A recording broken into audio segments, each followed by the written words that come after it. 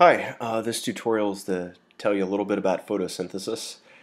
And photosynthesis is a process that takes place in plant cells.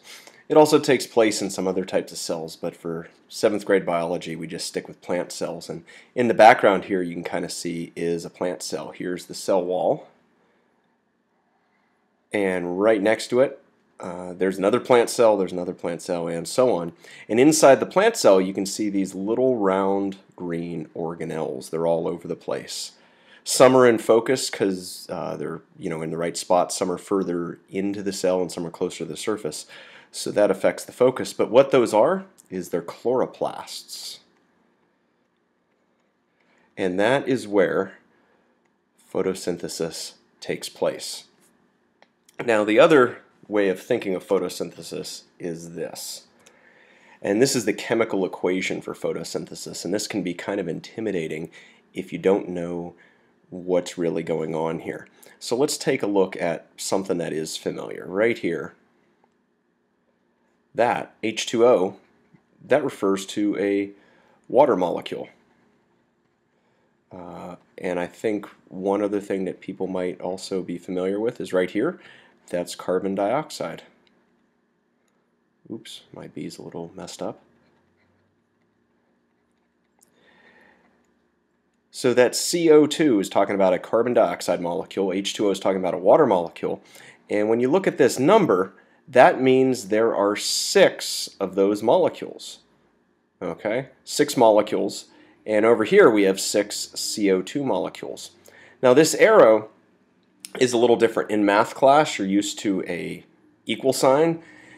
Forget about the equal sign for this. In chemical equations you use an arrow, and that shows you the molecules you're starting with and what you're ending with. And photosynthesis uses light energy to pull apart, oops, sorry about my handwriting there. The light energy can pull apart these molecules into individual atoms, and each one of these letters is an atom. That's a hydrogen atom, that's an oxygen atom, that's an oxygen, and that's a carbon. And in this one molecule there's 1 carbon and 2 oxygen, and there's 6 of those molecules. Here in this water molecule we have 2 hydrogen and 1 oxygen, 6 of those molecules. Well, those molecules all get pulled apart and rearranged over here, so you get this molecule, which is glucose. That's a form of sugar.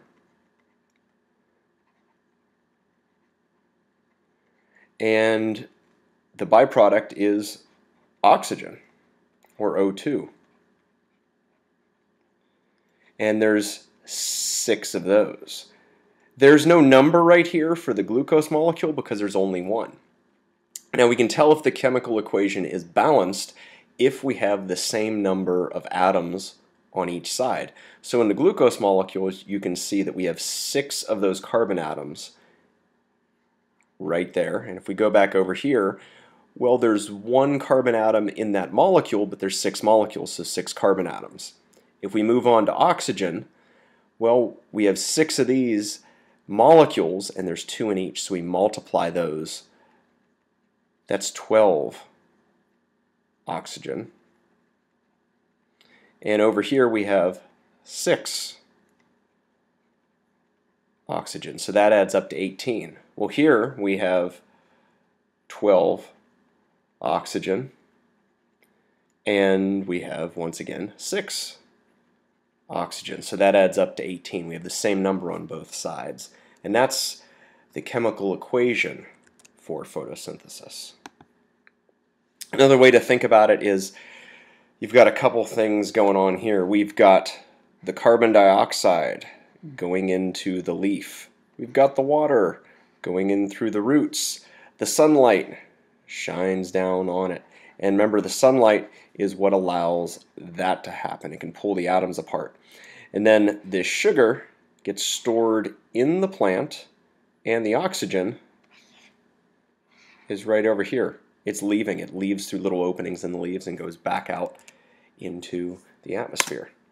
Another way of thinking about it is like this. We've got carbon dioxide floating through the air. It goes into the leaves. Water goes up through the roots into the tree, and then sun shines on the tree. And then oxygen is released in the atmosphere and sugar is stored in the tree, or glucose. And then along comes a zebra, or any mammal, or any organism for that matter, and it can eat the tree and get the sugar.